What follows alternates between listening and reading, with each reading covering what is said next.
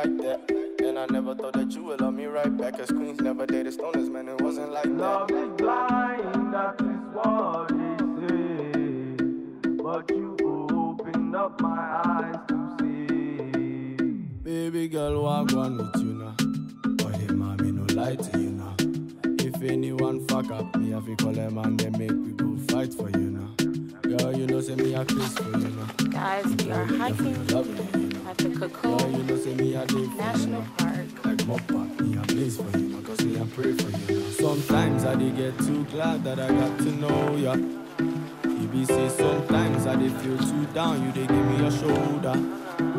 So if you say you be somebody, oh, we always one day for my body. If you say you be somebody, so baby come and dance and make your body bounce like hey, bye. Make your body bounce like hey, bye. Baby, won't you come my way and make your body bounce like hey, bye. Go great like Sunday and fufu. Baby, like black man and juju. I go keep you safe just like my susu. Cause if I lose you, girl, I don't know what I'll do. Like, baby, I feel mad. Pause. You say if you distress me, pass. But every time I see you, I dey smile.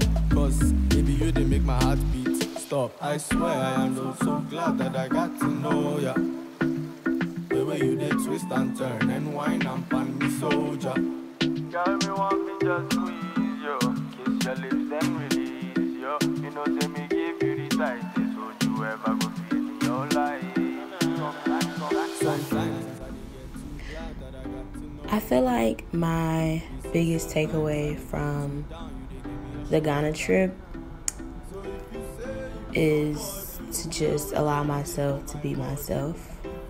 I remember when we visited the first school at Joaco, and we walked into the classroom and we just saw all these young girls and young boys.